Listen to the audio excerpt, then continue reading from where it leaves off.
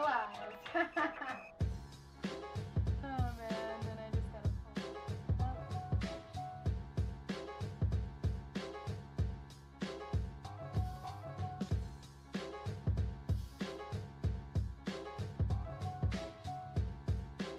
Public.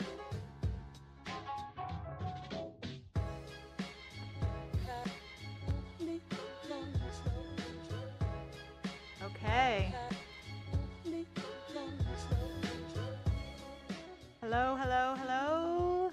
Hello. This is the Jane of801 Podcast. One more live stream I gotta jump on. Here we go. Okay, we're live. Yay! We did it. Episode 4, we made it. Thank God.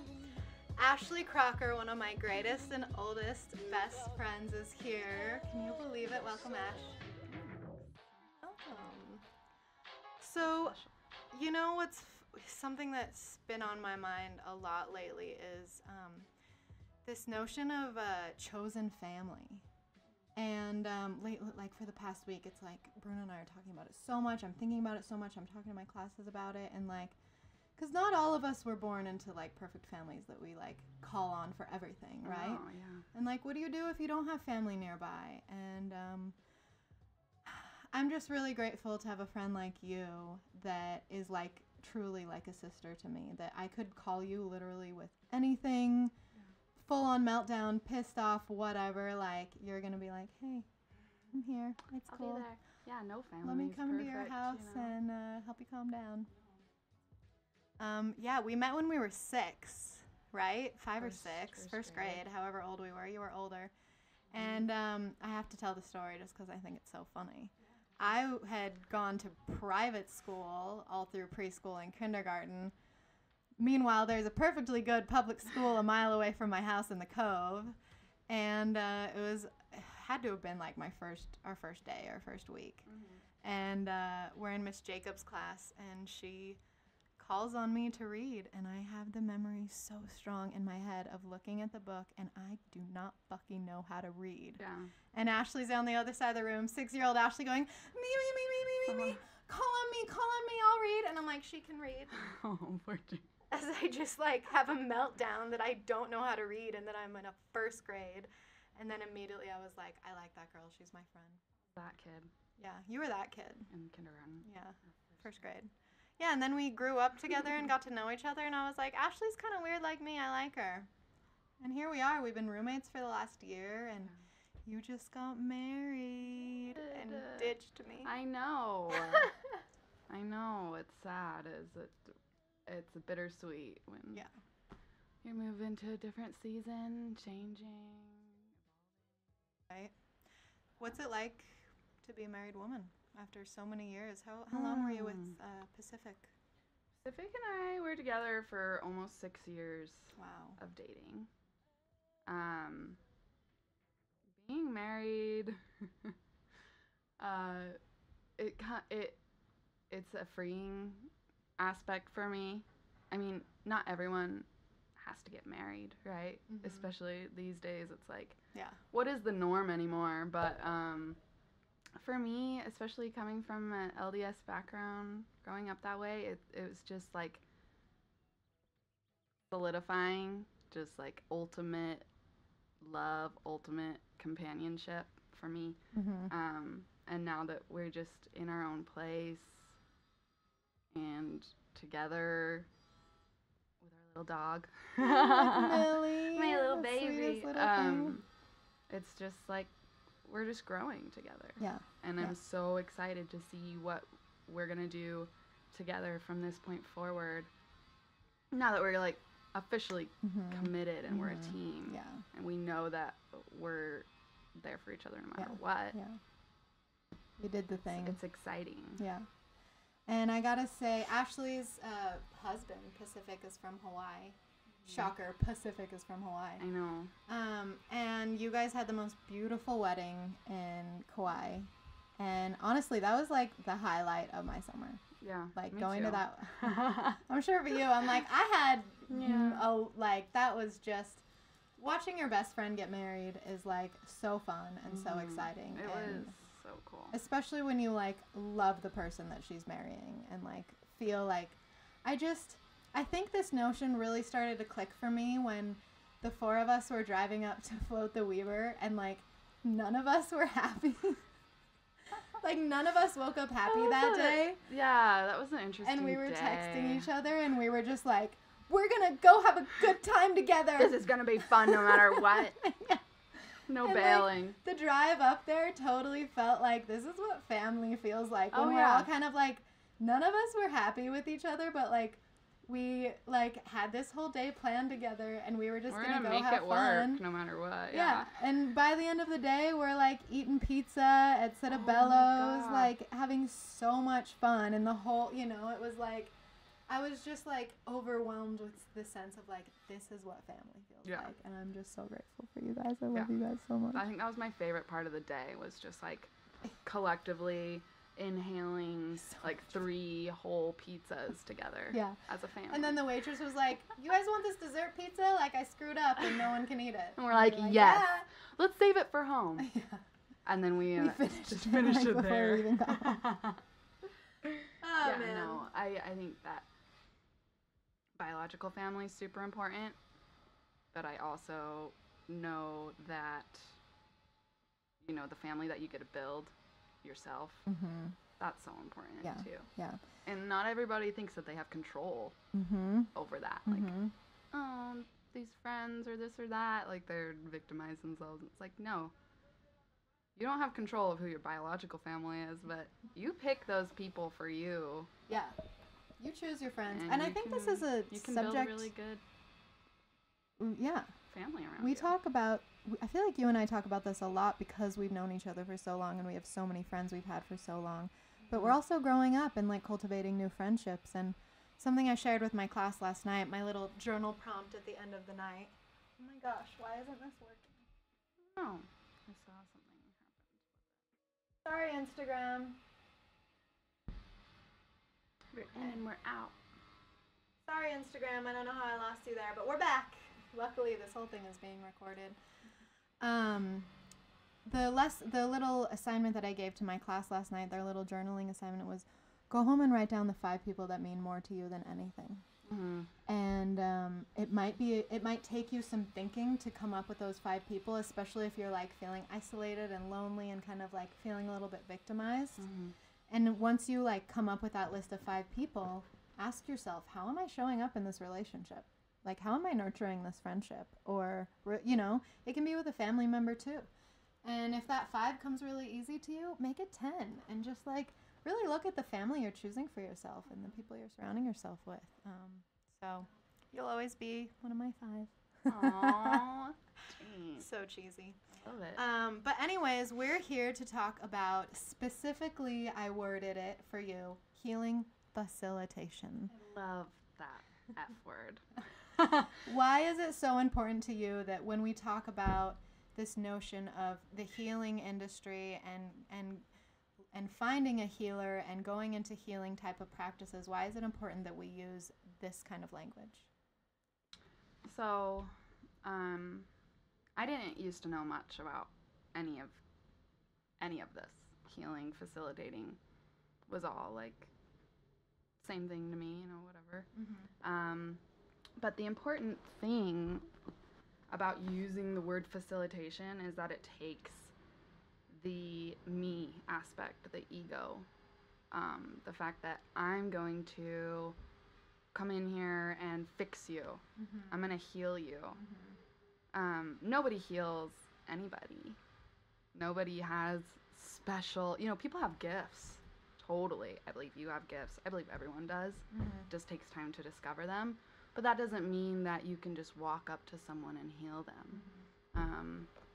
I think that in Western medicine, that's very prevalent in our society, is you go to the good, you know, doctor who's very well educated, and he says, you know, listen to me, I know best, take this. Here's this pill, right. It'll heal you. Take this pill, it'll fix everything. Yeah. Even though it has these side effects. Yeah, just don't, you know, yeah.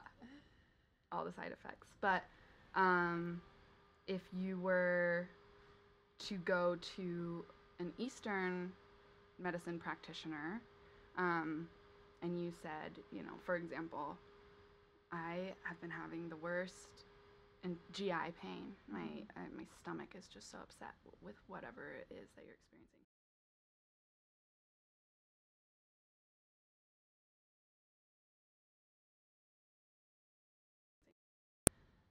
I just can't keep anything together. I'm so scatterbrained. You in Western society, you go to your family doc, a GI doc, and oh, here's this pill, and then you'd go to a shrink or someone else, and oh, here, take this OCD med or whatever. Those doctors aren't talking to each other. They're not collaborating whatsoever in most cases. And in Eastern medicine, that practitioner is thinking, they're listening to your symptoms, and they're saying, this GI pain and this in your head, that is the same disease occurring and becoming symptomatic in multiple places. They're connected in some way. So then they would go through and evaluate every single aspect of your life. What's your nutrition like? What's your social life like? What do you do for work? You know, what activity level? You know, the emotional stress, you know, relationships and things like that. And then they can dive in and do body work and other things to see, you know, where the source of these issues are coming from, and then help. This is where facilitating comes in. Help to facilitate your body to come into balance and heal itself. So that was kind of a long explanation, but full circle, a practitioner uses their hands or energy or what have you to then facilitate a person's body, give them almost the tools, the ability to then work through and heal themselves. And so with energy, your friend's question was, what is it? Or how my student how last night, like, what's energy clearing? Yeah, I think the first thing that your student should look into is making sure they are very careful and use their own intuition, and like checking on resonance with things, which they will totally learn to do if they don't know already through your classes, through meditation. But just check different people out and check out the way they use their words. Some people do like to use healing because it's a good way to advertise. People don't know what facilitation, you know, what's that mean. So if you see, you know, healer on a sign, you could go in and inquire and say, okay, what exactly do you do? And then paying attention to what the words they use. Do they use facilitation, or do they use fix, or other words like that? And do they want to give you the opportunity to heal yourself? Yeah. Because I think that's something that we talk about a lot, is that, like, and Ashley and I, we got Reiki certified, and we can talk about that, but I think one of the most interesting things I learned there is that if somebody doesn't believe in Reiki energy or doesn't believe in healing energy, and they're like, try me, do it, the second you put your hands on them, you're going to feel that there's no movement. Yeah. Totally. And you like, when you're Reiki attuned, it is totally your responsibility to say, I'm sorry, there's a blockage.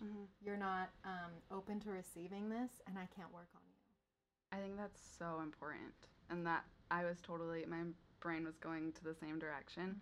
I think it's so important to start with, like, meditation and working on yourself, becoming more in tune with yourself, so that when you do go for a healing or whatever you would like to call it, you're more open to receiving that facilitation.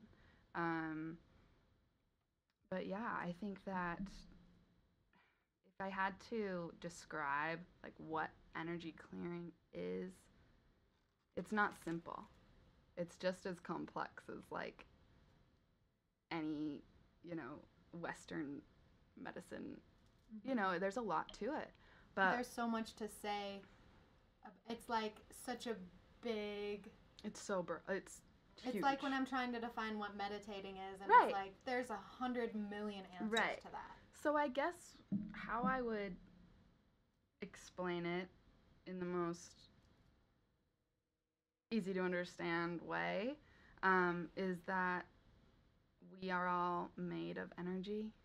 People think of energy as like this floating, like external thing, I think sometimes, whereas we are energy. We're made of energy. What is like the simplest form of energy? Neutron, electron, proton, atoms, going crazy, molecules, building on each other. Creating so that's what we're we made of. We're just like vibrating creations of energy that are like at such a resonance, such a frequency that we can see. And like my brain is creating a perception of you that creates a human form. Right. When essentially you are just matter. Right. And I told you this quote the other day. Oh yeah, the Einstein quote. Yeah, I don't have it like, verbatim with me right now, but essentially he says when talking about matter, we've been wrong all along. Like matter is kind of what I just said, this energy at such a low frequency that you can see it with your eyes. Matter doesn't exist. It's just how we comprehend these things that we can touch and feel. And so that, when I heard that quote, blew my mind, Yeah. So if you think about energy that way, I think we might be having troubles with Instagram again. Oh no. I'm sorry. Sorry everyone on Instagram. But yeah, so if you think of energy like that, then I think it's easier to understand how you could possibly work with energy. I think the next step to understanding energy is that it's not just inside of us. Energy extends out through all of us, Lots of people describe it as like your aura or whatever you want to call it. It extends out, and everything, if you've studied polarity or anything like that, everything is positive and negative. We are electrical currents pretty much. So when I place my hand on certain parts of your body, it creates a current. Just like, a car battery. Our bodies are like little car batteries, and you have the positive and the negative and the neutral containing the positive and the negative. You can work with that. And if you didn't have the neutral containers, the energy would be all over the place. So then if you understand that energy can kind of extend outside of yourself and can connect with other people, then you can start to even begin to understand the idea of working with energy and moving energy. The most prevalent thing that I feel like I've learned about energy is disease or dis-ease. When something is not in balance is essentially what a disease is. It just is when an energy pathway, a meridian, sen line, whatever you're coming from, Ayurvedic or whatever tradition you're in. Whatever. If something's blocked, if energy is blocking, that's where disease begins. And so I think energy work is just another way, a holistic way to approach health and medicine and life and trauma and everything. You go through and find those blockages and work through them, get back into balance, and then that's helping to facilitate someone into balance. That's when someone heals. that's when someone recovers. And you have to be open to it. And so I think that people who don't know anything about energy work and they walk through an energy worker's door, Does that make you nervous? I think it makes me nervous. Yeah. Because it's so very woo. Like people are. I was that way. Not very long ago. Like woo woo. Like. Well, speaking of being that way, not long ago, let's backtrack to where this all started for you. Tell us about your education, your certifications. Like Ashley Crocker. What are the letters after your name? ATC. Which means? Certified Athletic Trainer. Okay. So that was my undergrad. That you did at BYU. I did at BYU. Which is a great program, I've heard. It is a great program. The U also has a really great program, but I was down in Provo. So I guess I started my undergrad with a very clinical mindset.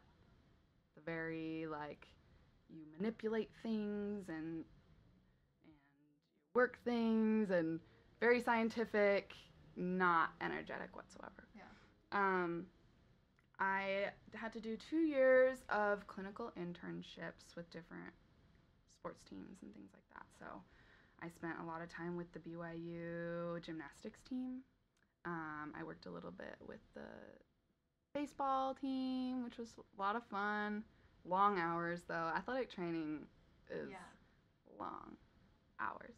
And then also at Pleasant Grove High School with their football team. And it was a lot of fun there. And then I ended up, in my last internship, which I spent 2 semesters in, was in the dance training room. Kind of when things got really interesting. That's when I was honed in and was like, whoa. And there's something to. Do you feel like growing up as a competitive dancer as you were? Do you feel like that kind of influenced you to be more interested in this? Definitely. Yeah. I wanted, I think it was meant to be, because I requested. I was like, I have to go to the dance training room because I've heard about the athletic trainer for the dancers at BYU. Her name's Brenda Critchfield. She's amazing. Manual therapist, athletic trainer. She has tons of experience. Amazing woman. And I'd heard a lot about her. That she can teach you a lot that you don't learn other places. Okay. Manual things. Yeah. A lot of athletic training in my experience was, hook them up to ice and stim and do ultrasound and using tools and taping and things like that, which is good stuff, but especially the ice and stim, I've just got a weird relationship with electrical stimulation or TENS units at this point, because it's a Band-Aid. It doesn't feel right to you. Yeah, it felt very I'm not helping. You're not healing. I these, especially with the gymnasts and things like that. It was these girls are working so hard, they're breaking down, and I don't feel like I'm doing enough to help build them up. Help maintain and prevent. Side note, a lot of Eastern medicine is based on prevention, number 1, preventing disease, and then 2, maintaining balance, whereas Western is once a symptom presents, then you handle the problem, right? But anyway, so I went to the dance training room and I learned a lot of manual therapy techniques using your hands. Once I used a stim machine in my 2 semesters there, and twice I used ultrasound. The rest of the time, the girls and boys would sign up for appointments. As a student, I would just take walk-ins. And you do a 30-minute appointment it was specific. Oh, my ankle, I hurt it in class, or this or that. You evaluate and treat and send them on their way with a plan. So when I first started my first semester there, Brenda, the athletic trainer, was actually learning these new myofascial release techniques. It was like a 2-week course. Okay. So it was brand new. And when she came back, she started teaching us all about it. And she's like, we're going to start using this along with the other things we had started learning, which was like muscle energy techniques, which I've worked with you, and also like the positional release things. But this was different because it worked completely on the fascial system of the body. And that's the first time I'd ever heard about fascia. Yeah. Besides, like, your plantar fascia on your feet. People get plantar fasciitis. But that's pretty much... I think the first time I ever heard about fascia was when you started doing this. Right, yeah. Because it blew my mind. Yeah. It was amazing. And so... And so fascia is, like, a small... It's like a thin layer of muscle that, like, covers the whole body. Is that correct? So it's a connective tissue. And it is, if you think of it like a 3D spider web. So it's not just in the skin. It's through your brain, through your arteries, blood, veins, all your organs, your muscles, your skin. Fascia is holding it together. Okay. And in this technique, she learned and taught me that fascia is an extension of your brain almost. Wow. So your fascia holds memories. It holds trauma. It holds emotional or physical trauma. And I think that's something that as Westerners we get really hung up on. It's like physical trauma is this, emotional trauma is this. They're different things, whereas they can totally And you heal them in different ways. In different ways. Yeah. So you go to this person for that, this person for that. But yeah, so fascia, 3D spider web, and when trauma happens, tightens up. Okay. Tightens up, holds those memories, holds that trauma.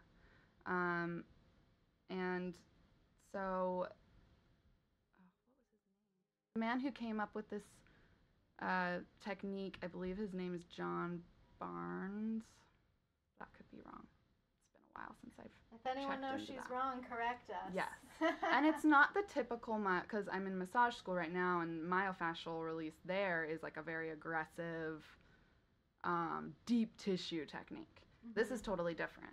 So the idea is that fascia does not react well to deep, intense pressures. Like if you hit someone or if you're like really pounding into them, it tends to tighten up more. That's our body's response. But with this technique, you have specific hand placements and you find the body's barrier, which is really important to use for the practitioner, to use their intuition, to use, really feel for that. So you apply pressure down till you find that barrier, and then you separate, pull apart till you find that barrier, till it just stops. It feels like nothing. So patients, when they first, you're doing these things, they're like, what are you doing? You're not doing anything. And as the 5 to 8 minutes you're holding these things go on, you can feel it like melts like butter. Yeah. You can go further down and pull further out. And oftentimes people will have emotional releases. When their fascia releases, they'll have an emotional response to that because, let's say they injured their leg in a car accident. That was really traumatic for them. That was sometimes the emotional mentally aspect. And physically, yeah, the emotional it's aspect can be even scary. Worse than the physical trauma. And so you'll have emotional releases as well, which is amazing. Also, some results you'll have with this technique is fascial unwinding. So you start with one part of the body, and like I said before, fascia holds memories. So you get in a car accident, you get whiplash. I'm working on your neck, let's say, with this myofascial release technique, and your head starts going through, the motions of that whiplash. And at that point, your fascia is going through those and unraveling all of that trauma finally it's able to let it go, release it, heal, come into balance, so it's not so tight anymore, it's loose, it's where it's supposed to be, balance, and then from there, the client, patient, whatever you want to call them, they heal themselves from there. Mm-hmm. From something so subtle. Subtle, yeah. So I'm really becoming more interested in the subtle and possibly more energetic techniques rather than what I used to be very interested in, the, snap, crackle, pop. Type of stuff. Yep, and really getting in there, tearing things up, which is sometimes you need because sometimes you have injuries that get stuck in this cycle of inflammation, and you have to get in there and break things up, almost create another injury in a way, so that it sets that cycle over again. Okay. And can start to heal from there. So this like hands-on stuff, it seems to me like learning about this myofascial stuff is when you started to realize the power of touch, the power of call it the laying of hands. Yes, I love that. That was a big thing for me in Reiki. I know, there's like so many ways I want to go with giant, this. I know, I'm like thinking of all the ways this could go, but it was like a giant light bulb just went off in that class. So I think where I want to go from this is like you come from a long line of LDS priesthood holders, and you're a female, so technically you don't hold that healing power of laying of hands. Am I correct? Technically, priesthood power in that sense. Yeah, and I think a lot of people, and if anyone has opinions or knowledge on this, please share. This is literally a conversation that we had like after our Reiki healing, and we were talking about like, because I've learned so many stories about how the Buddha laid his hands on people and healed them. Jesus would lay his hands on, and then when I'm like, isn't that kind of thing they do in the priesthood? And I'm like, interesting how I believe, like, you guys, okay, I'm gonna look at the camera for this. If you know Ashley, I'm not trying to send like a million clients your way because you don't really have a practice yet. Yeah. But the way that Ashley listens to the body, like I'll literally be like, Ash, my back is all fucked up because of this, and she'll be like, okay, let's work on it. The way that you lay your hands on the body and like close your eyes and go into this like intuitive state, it's like, well, you have literally generations of men who have done these practices in your DNA. Yeah. And yes, perhaps the philosophy of that religion doesn't say you have that power, but I feel like you do. Right. And I mean no disrespect. I know. I mean no disrespect either, because coming from my religion, it's a lot of who I am. Yeah. But yeah, in my understanding, and I've had people argue a little bit with me about this, So argue with us. Argue with me. I would love it. But be nice. But be nice. Constructive arguing. But yeah, men primarily have the power of the priesthood, laying on of hands, and then women primarily have the power of childbearing and nurturing. I think that nurturing is a power. Totally. Not everyone has that ability in them, but so that was always kind of just a cut and dry, like black and white thing for me. And even when conflict started coming up, like women should have the priesthood, and people were like up in arms, especially all these women, I was like, no, like I don't need that. Like men have that power. I have my power, like, and we come together and it makes something great. Like it was fine to me. Yeah. Until, maybe a year or two ago, maybe more than that actually. But in our Reiki class, do you want me to talk about my light bulb moment? I would love that, but I would love to go to a break for just a minute. Oh, because great. I feel bad that we lost our Instagram again. So we have to be plugged in. Yeah. We're gonna just go to a quick break before we get into this like really heavy subject of women holding the priesthood.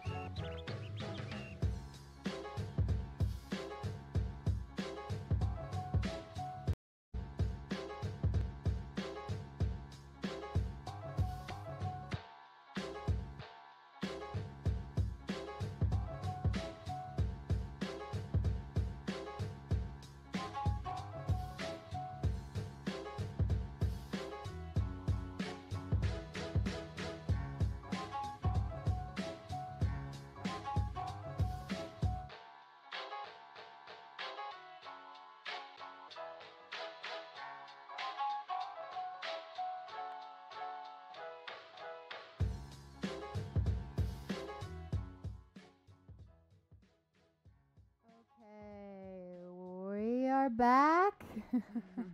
I'm just going to go ahead and say deepest apologies to Instagram because you're not getting any more live stream today.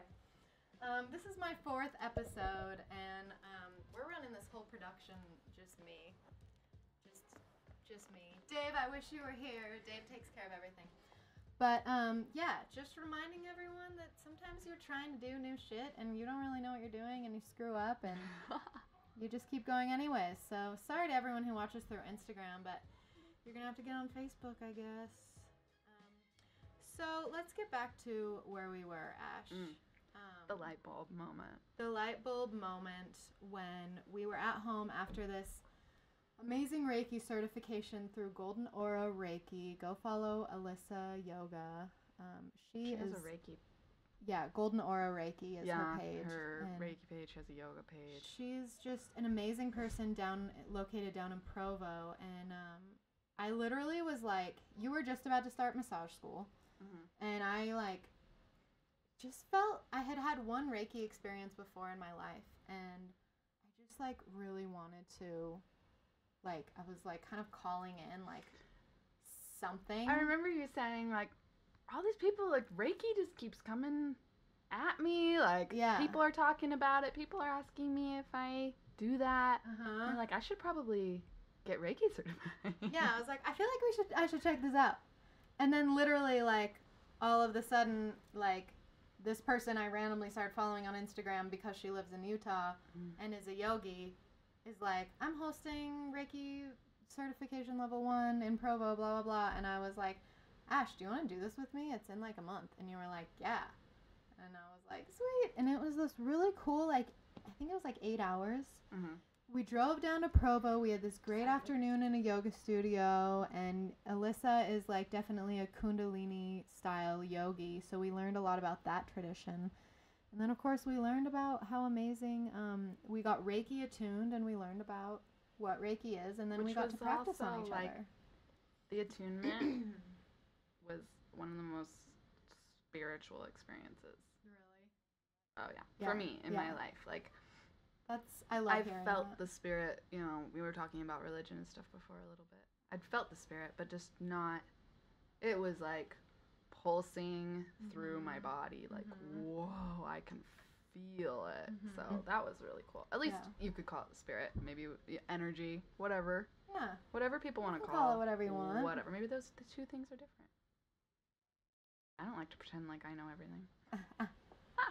But you have such an innate wisdom, and it's been so amazing to kind of watch you.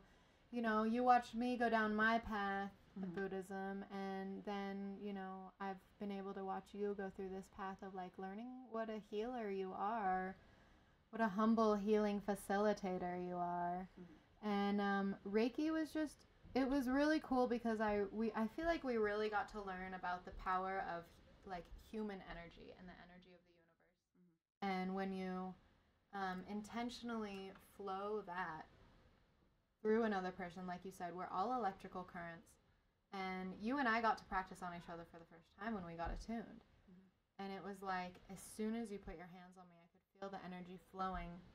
And then we do this thing called beaming when you stand far back.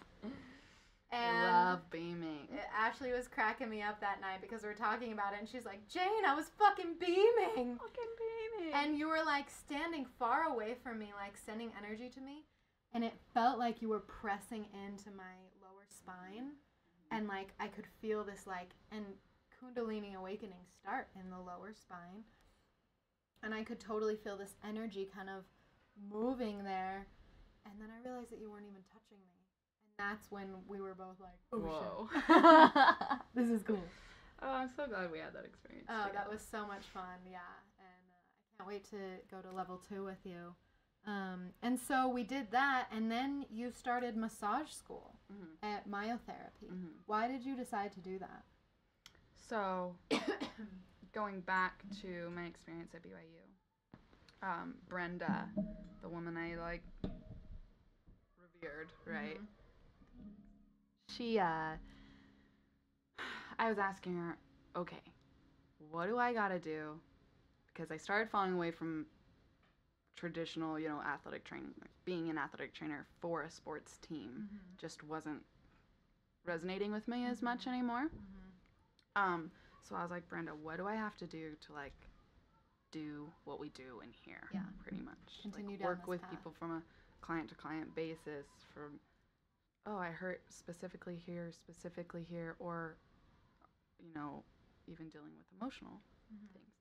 I was like, what do I got to do? And she was like, I would say go to massage school. Get that license to touch, learn about all of this amazing, super interesting stuff. And since I've been in massage school, it's like every single day in class we're learning. I think everyone should. I was telling Jane this the other day. I was like, I think everyone should go to massage school. Seriously, I'm like, I want to go do it. I want to learn what you're learning. Like, so refreshing. Just very refreshing to learn. It's not like this. I think we think of massage school, like, the way that it sometimes is advertised is this, like, I don't know what I'm doing with my life. And Guess I'll go to massage school. Guess I'll go become a masseuse. When it's like the laying of hands and the body work that you do and that you learn is so important. And I don't think I started to realize that until last summer when my knees started like totally failing on me. And I've never had an injury in my life. And the sports doctor is like, stop practicing yoga, stop sitting on the ground, your knees are going to be ruined. And that's when I got really serious about like seeing an acupuncturist and a massage therapist and seeing you regularly and having you work on me. It's such a thing to be taken so seriously. Yeah, it is. I think that's another Western. Self-care is not right prioritized. Yeah. And if there was no, like when I went to the sports med doctor, they immediately x-rayed my knees and he was like, there's no injury here. And so there was really nothing he could do, but there's he recommended. Nothing wrong with you. Yeah. He was like, but your knees are very swollen and I'm very concerned. And I loved this doctor and I will always go back to him because he said, I recommend acupuncture. I recommend taking turmeric. Nice. And I recommend you go see my physical therapist that's upstairs. And the same physical therapist was amazing. He was like, so you practice yoga, you go to acupuncture. See, that's definitely a more holistic setup, right? Yeah, right and there. now I'll go back to him if I ever hurt myself again. Right. Sometimes doctors, when you go, oh, well, I was thinking about trying some other modalities like this or that, they're like, turn around and walk away because they're not going to make money off of you doing acupuncture. Like, you know what I mean? Yeah. So that's really nice to hear. And I'll just say real quickly, I think that in our lifetimes, Eastern and Western medicine they're gonna totally come together, and we're gonna see some really cool stuff start happening. Maybe some like actual quantifiable data on energy work, and then we can possibly scientifically explain to people when they go, what is energy? What is energy clearing? It's gonna be like, this is what it is, but as of right now, it's very subjective, I guess. Very woo-woo. It's very woo-woo. I feel like when I tell people that I'm Reiki certified, I have no idea if they think that I'm like some weird hippy-dippy. Right. Or if they're like, wow, that's, you don't know. Right. You don't know. And sometimes I feel like a big reason why I started this podcast is that outside of like my 5 chosen family members, I feel like outside of us, I don't know people that like understand what I mean. And that's such a big reason why I wanted to start this show, is to like leave like a foundational concept of like consciousness, energy healing, facilitation, meditation. Like it's real. Yeah. It's all real. It's real. It's very real to me and to most people. And I love to give people who are just starting to understand energy or who are skeptical. It's like, have you ever walked into a room and you weren't there when it happened, but a fight had just happened? And like you walk into the room and it's like, whoo, I can feel the energy in here. Like something's, you don't know exactly what happened, but like something's off. Yeah.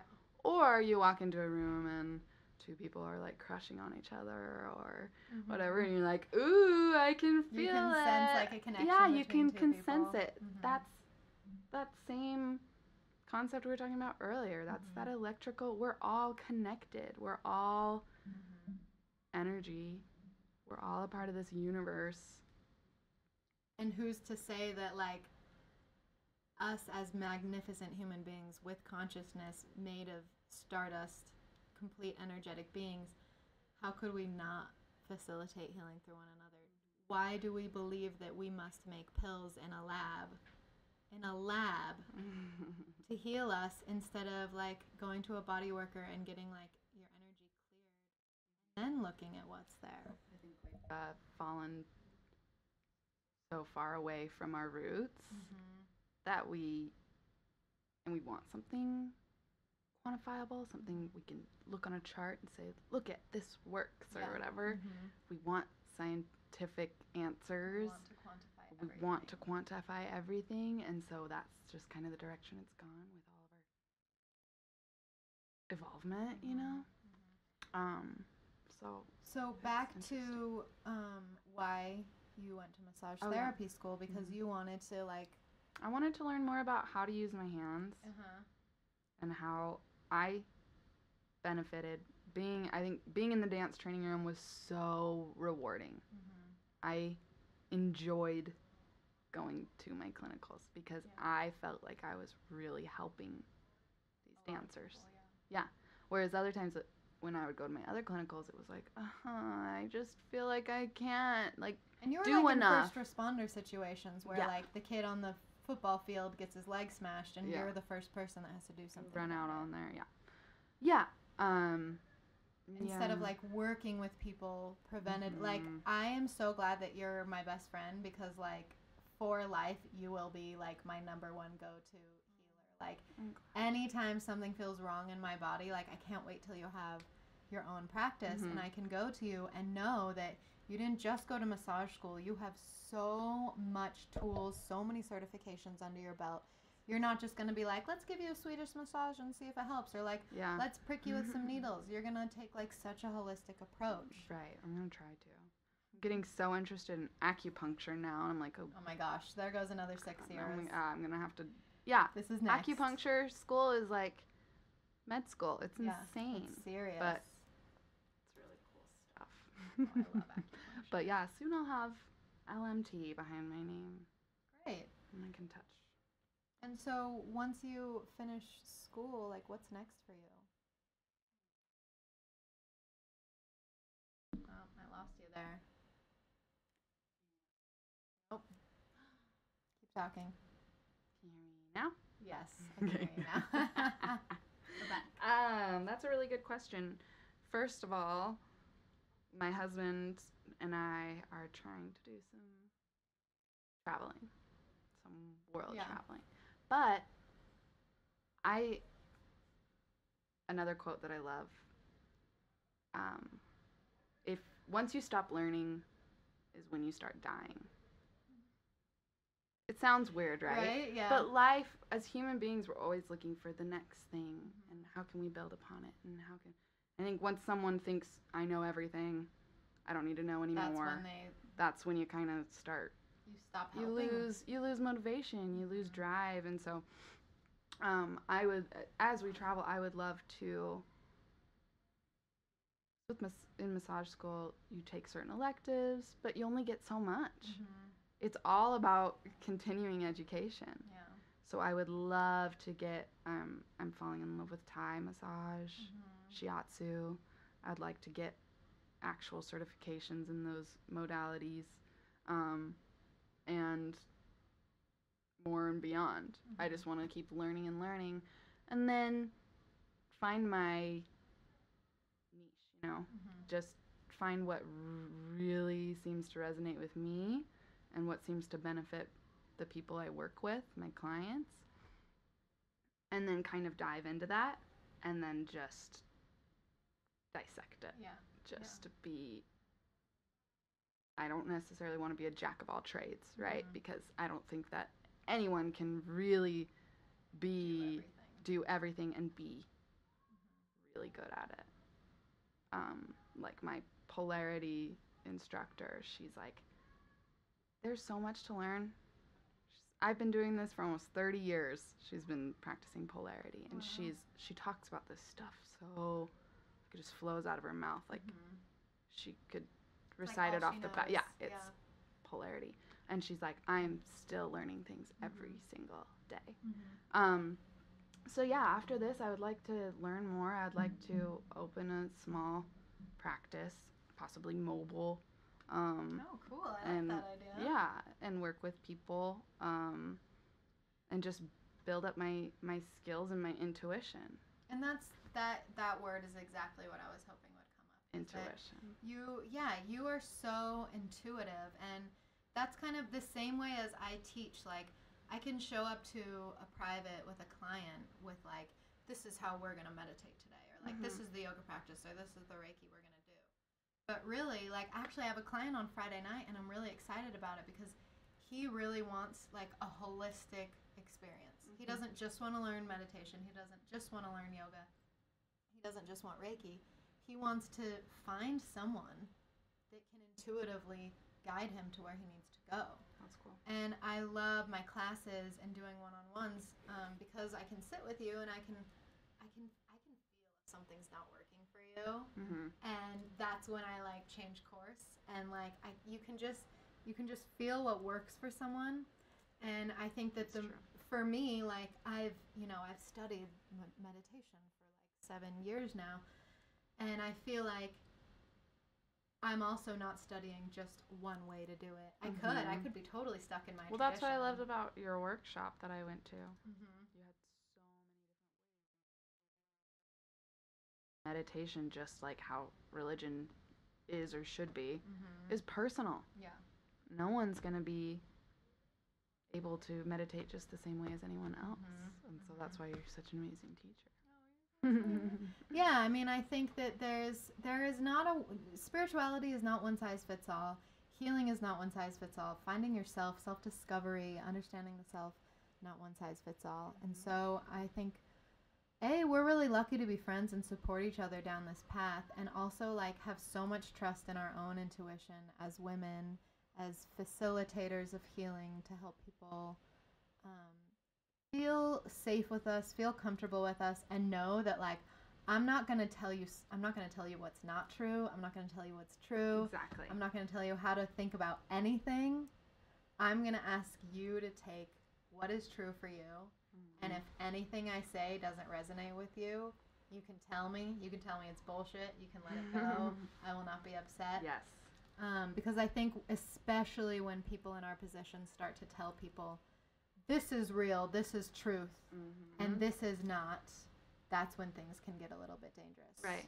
Or, yes, so I think intuition is a huge thing. That is so important. I'm so glad you brought up those terms, like those ways of talking to someone. If you notice that someone's like, this is what you need to do, and this is how we're going to fix it, and we're going to make it do this or whatever. Yeah. It's probably a good sign that, not feel great. Yeah, it's probably not the best person for you. And also when choosing an energy worker, use your intuition. Because just like the different styles of meditation, no one energy worker is going to work for everyone. You got to do the work to find someone that resonates with you. And then use your intuition through everything they do and say. They tell you something and you're like, oh my, I don't know if that's true for me. I don't know if I feel that way. I don't, meditate on it. Think about it. There could be so many things going on in that doubt right there. And that doubt, yes. There could be that's you probably covering a up sign. your own truth, or it could be someone pushing their truth on you. Like when something doesn't sit quite well with you, there's so much to explore there. Right. And you can tell if your energy worker has good intentions. And that's something also I want to bring back to the Reiki. That was when I really started honing in on intention. And I feel so safe now. Anytime I do body work of any kind, because I know my intentions. I know that when I ground before I started a session, I know what my intentions are. Facilitation, love. I use the trick that Alyssa taught us. Agape. If I find myself, fluttering away, agape. Like, I love this person. Like, and that's when you know you can do no wrong. Yeah, I can't hurt you, anything. I think it's when people they might even think they're good intentions. I'm going to fix you. I'm going to fix you. I just want to help. I'm a savior. Oh, why am I not helping? Or things like that. That's when you need to check in with yourself and be like, okay, it's not about me. Where are my intentions? Where are my intentions? And if you feel, if someone's not receiving it, maybe you can help them. Like, that's why it's great that you do Reiki and teach meditation. Listen, you're not responding well, or you're not receiving this.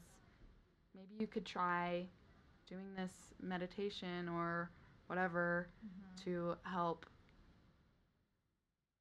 prep yourself, prep your mind and body and soul for this work, and see if you become more receptive. Yeah. But yeah, never force anything. Yeah.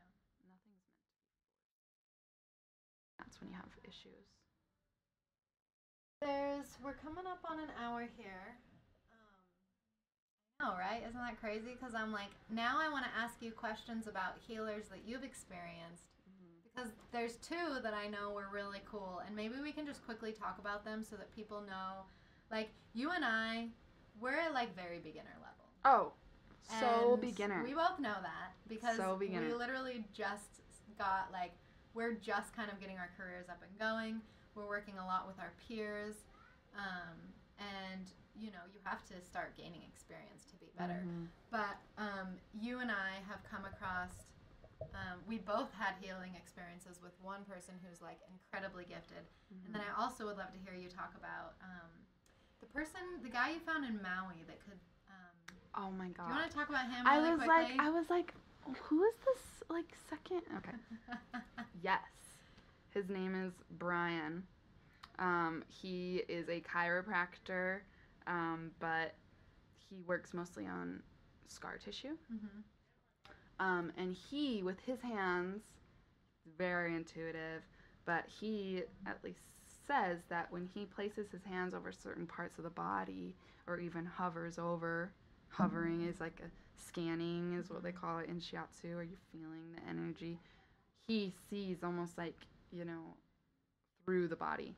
So he can scan and intuitively see what's going on in your body. Me, for example, I had lots of scar tissue in, like, my small intestinal tract from years of issues. Let's just go from there. But and he would go through and work layer upon layer of my intestines and my stomach and different sphincters and this and that. And he knew exactly where he was going. And he could tell you, yep, now I'm going into, the stomach, and, oh, this sphincter has a lot of scar tissue around it. No wonder you're having this pain and whatever else. So that is a gift, like we talked about earlier. Not everyone experiences, they're super visual like that, or, lots of people when they're doing work, they'll see colors, or I think, is that you? Do you see colors? I'm very visual, and I think that has a lot to do with the tantric Tibetan practices that I do. That's so cool, yeah. And yeah, when I have my hands on a Reiki client, it's so crazy. Like, one of my clients, Chloe, I was like denim. Like, denim was all I was seeing. Really? And if you know this person, it's like, yes, your aura is denim. That's so funny. Awesome. So, yeah, and I just think that doctor, when he started realizing that he could see through his hands. He's Buddhist. Oh, is he? Yeah. He probably thought he was a little bit crazy. Oh, yeah. I think a lot of people are afraid to kind of be like, when I was touching you, like, I can see. this kid at school, very naturally gifted, but he sees like nature, like a lot of nature. It's like, oh, when I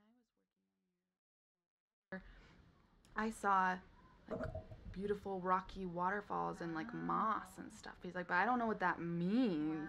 And then our teacher's like, oh, so you see like nature and wow, that's a really amazing gift. We'll get into what different things could possibly mean. Water or earth or the elements, and then chakras come into play.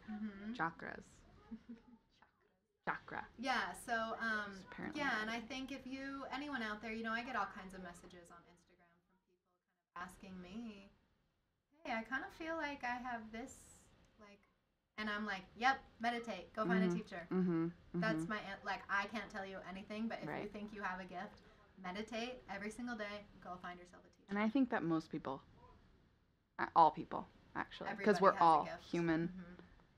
Everybody has a gift, but some it's going to be a lot harder to find than others. Just awaken everyone to their gifts. For me, energy, I feel energy more when my eyes are closed, for sure. I notice in my massages, I'll close my eyes and I just want to feel with my hands. Yeah. But I feel energy is like a pulsating, almost magnetic at times. And then I think I described this to you in our Reiki course. It was like, I am their pulse in a way. And I like, it's like going through their body and like, yeah, feel it that way. Yeah. Other people get different smells. Like, it's so interesting. Well, so, okay, if we ended this show and never talked about Jasmine, I would feel like we failed. That would be because I think she has influenced both of us so much. And, like, you've seen her a bunch of times. My one session with her was, like... You had a very intense and, like, intergenerational and just groundbreaking that I literally, like... I will be the first to admit that I am, like, nervous about going back because she showed me so much about myself and my ancestral trauma that I literally, like, was like, what do I do with all of this? And since then, I've been, like, I'm craving to go back to her and see her again. But tell us, so Jasmine is our old roommate's mom. So Mercedes' mom. Tell us what Jasmine's gift is. Do you even know how to begin? Oh my gosh. Okay, let's be real. I need to have Jasmine on the show. Yes. I have Jasmine on the show. I haven't asked her yet, but I want her on the show. And maybe we should let her explain. She can talk a lot about energy. Yeah. But super dumbed down version. Yeah. She, without even talking, you don't have to tell her much at all. She can sense or feel energetically what is wrong emotionally, physically, both of those things. She, from my understanding, really values body work and talk therapy, but that talk therapy doesn't get to the root. It almost reminds me of the fascial unwinding and things that we talked about. It's like you can talk and talk and talk about trauma or bad things that have happened, but until you get that trauma out of the body, until your body can heal and like let that go, you're not gonna make much progress. You'll make some, but that trauma is gonna stick with you. But and then she goes off into like other dimensions I would call her and a other like healer. She's go into different psychic. entities. She can communicate with different energies, whether it be passed on individuals. The genetic aspect blew my mind as well. I 100% believe in genetic like trauma being passed down. Yeah. And I our didn't DNA. Our DNA holds memories Yeah. and trauma Oh yeah. that you can then give to your children and generations down the line. It's like, oh, great grandma so-and-so. Yeah. I'm dealing with her shit. Like, this is she needs intense. me to fulfill her purpose. I know. And and then it gets to this stuff where it's like, you don't, the woo-woo type stuff, right? This is the kind of things that make people go. Like when I don't even, I've told like maybe 3 or 4 trusted, chosen family, including my mother, she's chosen family, about my experience with Jasmine, because I honestly feel like, and maybe someday I'll be more vulnerable and share it on the show, but I feel like it's so, like, people will be like, that's nuts. I have intentionally, I've shared it with my oldest sister. Who's also seen Jasmine and has had amazing, like, transformative experiences.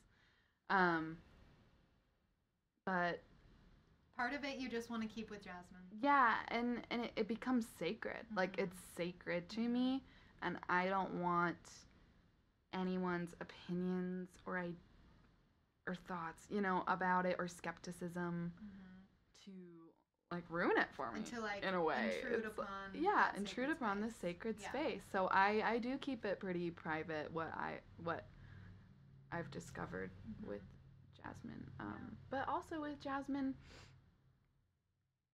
I think she's all about, like, helping to build her clients up and helping them to better themselves and work on things and to use their own intuition. She's not the type of energy worker that's going to tell you what you need to do or how you need to be changed or fixed. Helped me feel really safe with her is that she would be like, I'm sure that you've already learned a lot of energy clearing practices through your tradition. Am I correct? And I'm like,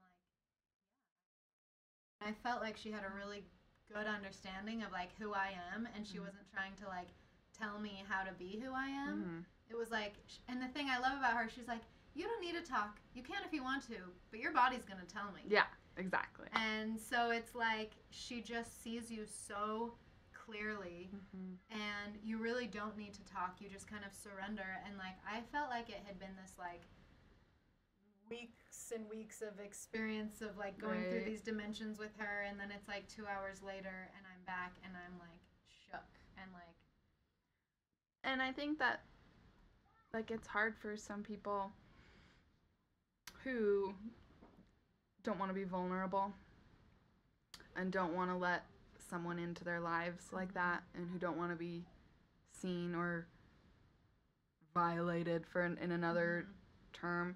But I think if anyone is feeling that way, and I know people who feel that way, just think of it as like when you go to the doctor and you're telling them, you tell your doctor everything, your symptoms, and even if they're embarrassing symptoms or things that you don't want to, or you go to your shrink and you tell them all these vulnerable things, you're letting them in, but it's so they can help. And Jasmine and other really good energy workers are never trying to harm you in any way or violate you. And that's where the trust is. Like, as soon as you sit down with her, you feel it. And if you don't feel it, maybe. And also something that I want to add is that, like, if you're bringing it back to my client who last night asked me, what is energy clearing? The last thing I would do is be like, you should go see Jasmine. Oh, yeah. She's never, like, last time was our first meditation class. I would be like, come to me. I'm a Reiki L1. I teach meditation. We can have an experience and see how it feels. And then say that you're doing Reiki sessions with me for a long time, and you're like, I kind of want to upgrade. I'm not that talented yet. I will send you to Jasmine. Yeah. And you can really upgrade your healing experience. Yeah. My sister saw Jasmine a few times, and then now has started introducing her kids and things to Jasmine, and now Jasmine's kind of working with me to, like, help treat my nieces and nephews. So it's so funny. She's like, oh, you need to do reflexology on my niece's feet for these specific areas and like work them and whatever. And I'm like, wow, that is so cool. You know, she has the best intentions, and she has everyone else's. Just, she wants to help. Yeah. And that's the mark of a good energy worker.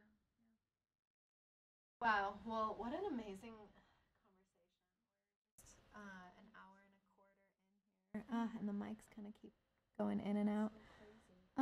Ash, is there any, I know you're, is there any like resources, any classes or podcasts or books or even just like teachers, anything like that that you would recommend to anyone who's like, I vibe on what Ashley's saying and I really want to learn more? I think that a great place to start is polarity. Our bodies and how we're electrical current. The makeup of that. I have several books on polarity that I could recommend. Could we like make like a little list? Totally. Like anything off the top of your head? You're like, here's my backpack. Yeah, that's okay. I have a list. We'll put a list. I literally have a list on my phone that I could put in.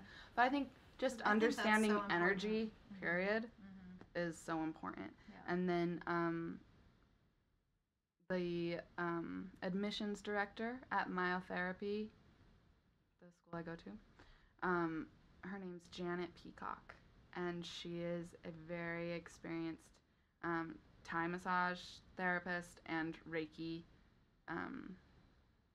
practitioner.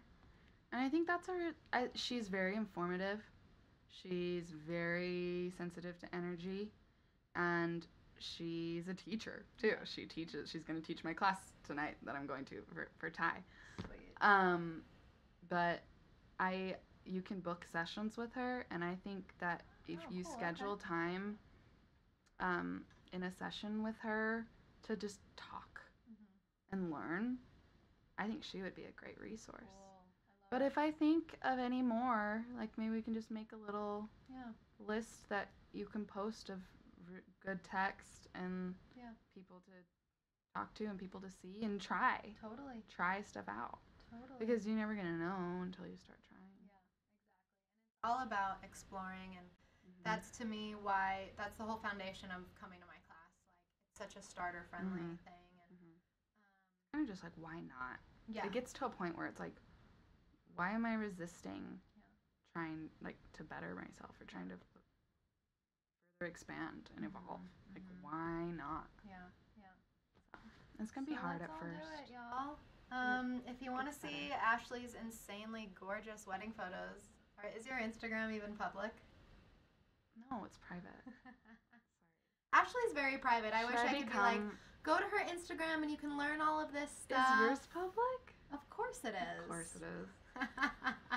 And that's the thing is your Instagram is so made for like your friends to see, and my Instagram has come into a place of like, I want you to get to know me as a teacher so that you can feel comfortable. And I'm sure once I start getting more into my practice, maybe I'll just have a page just for that'd be so cool. Body work, energy, whatever I want. Yeah. And that can be public. Yeah, I am a private person, aren't I? Yeah, you're pretty private, which is why, like, you guys, before we started the show, I was like, okay, Ash, anything you don't want me to bring up? Like, and that's something I love about you, is that you are very private, and I trust you so much. Yeah. You know, like, I really trust you more than probably any friend that I have. Yeah. And, you know, you're not looking for attention. You just inherently are the most, you guys, I've known Ashley since she was 6. The most compassionate, loving, kind. We've literally never had a fight. I've never been mad at you. I've never like been like, Ashley, you did something shady. And trust me, we grew up around people who did all kinds of shady shit. I don't know. I did shady shit. And Ashley just was always like, Ashley's, I'm an angel. I don't want to hurt anyone. Oh my god. Yeah. Jane's painting a very, very, very. I think you're one everybody of the greatest people in the world. Everybody has light, darkness, yin, yang. Ashley's just all light. So. Oh man. Anything you want to say to our listeners before we sign off here? I think that if you're curious about any of the work we've talked about today, try it out. Start simple. Don't try and dive into it all at once. You're gonna be overwhelmed. And then if things don't resonate for you, that probably means that you need to do some work yourself. Yeah. Work on yourself. Yeah. Get to know yourself. Get to know yourself. Get out of your head and body. Your heart. Yeah. And I think the next episode that I have you on, I cannot wait to really dive into your spiritual journey coming out of a very Eastern religion, going to a very religious college, and becoming who you are today. It makes me so excited. I know, I'm so too. You guys, this is an amazing friend I have here. And as I close off the show, as always, my wish and my hope for everyone listening is that as we go out into the world, whatever part of the day you are in, remember that you can start now being a more kind, more compassionate, more loving human towards yourself and towards others. You can always start now. You always have a choice. Thank you so much for listening, sending so much love out there on the airwaves. And we'll catch you all in a few more weeks. Bye-bye. Bye. Bye.